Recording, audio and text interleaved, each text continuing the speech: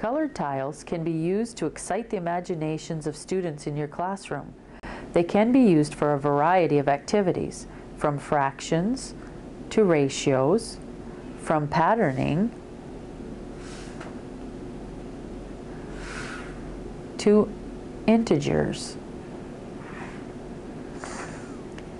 And you can see setting up for negative numbers on one side, positive numbers on the other.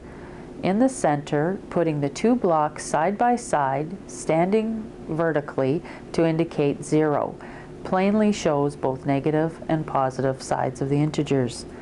You can also use them for perimeter and area to polynomials.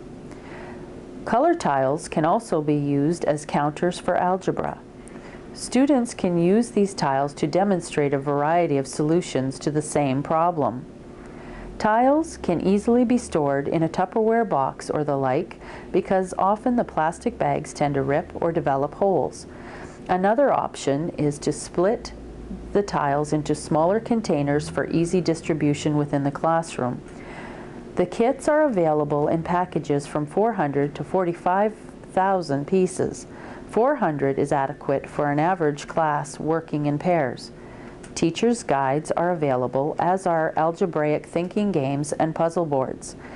Tiles are available in magnetic form to use on the board or clear plastic for the overhead. Preparing kits for students beforehand simplifies the classroom management. A bag can contain the activity instructions, a copy of grid paper, and the appropriate number of tiles. Placing the tiles on the grid paper allows students to easily trace around the edge. You can make some tiles out of construction paper so students can carry them home with them.